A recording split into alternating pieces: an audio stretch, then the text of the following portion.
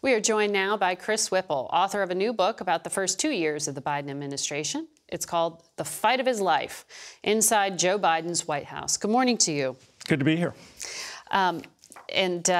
You spent a lot of time working on this book over the past 2 years, and you met a lot of these characters who are so close to Joe Biden, the man and now the president. One of them, Bob Bauer, who is now the president's attorney in regard to this story we've been talking about for most of the show with classified documents. He also happens to be married to one of the president's closest advisors.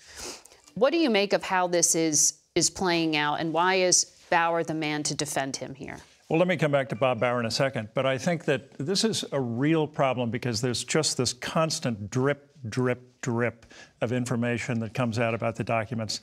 And it's surprising to some extent because I spent 2 years talking to almost all of Joe Biden's inner circle. And usually they're much more adept at handling these crises. I can tell you this is the most battened down, disciplined, leak-proof White House in years, as I think you know.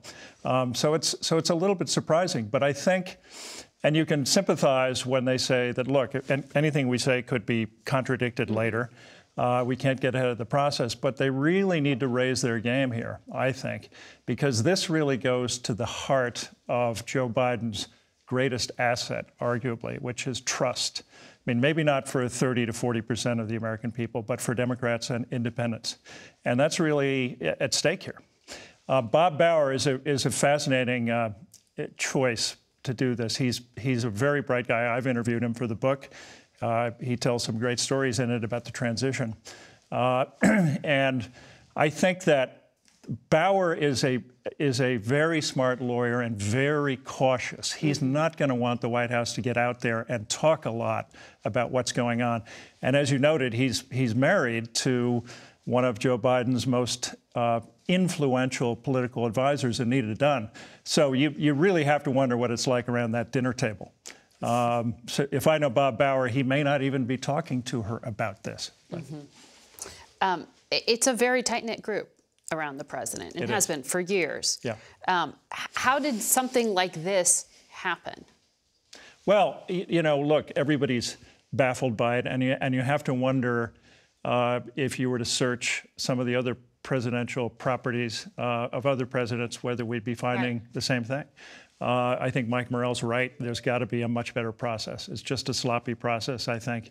Mm-hmm. But again, substantively, I think this is really serious in one way, because I think that it now becomes difficult, if not impossible, to bring charges on the Mar-a-Lago documents case. And the reason I say that is because no matter what anybody says about this being only about the facts and the laws, it is inarguably a political decision with enormous political ramifications. Jack Smith and Merrick Garland have to be thinking about a jury, choosing a jury, and whether that jury is going to think that what Trump did is all that egregious if documents keep popping up every other day in Joe Biden's residences.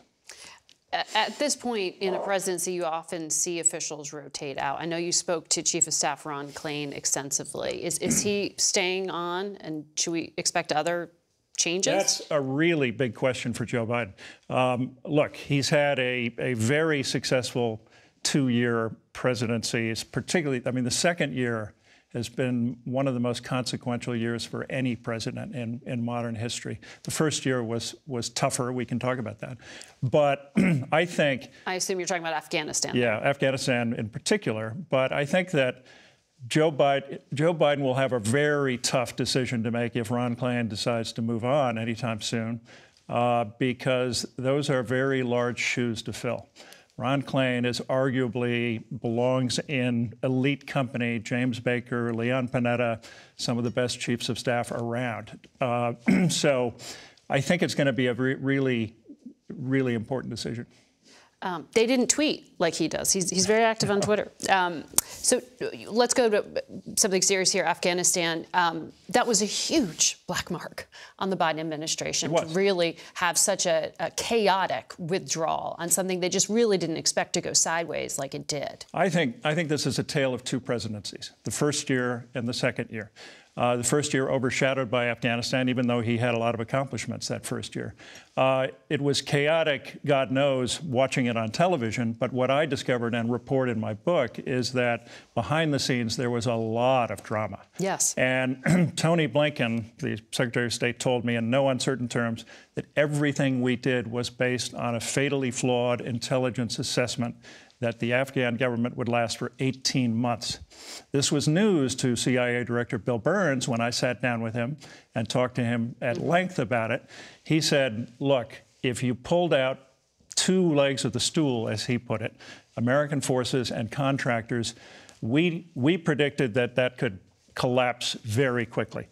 So Afghanistan, and I also have this wonderful story that Joe Biden shared with me what it was like on the worst day of his presidency, what he called the hardest of the hard days, when 13 service members were killed by the suicide bombing in Kabul.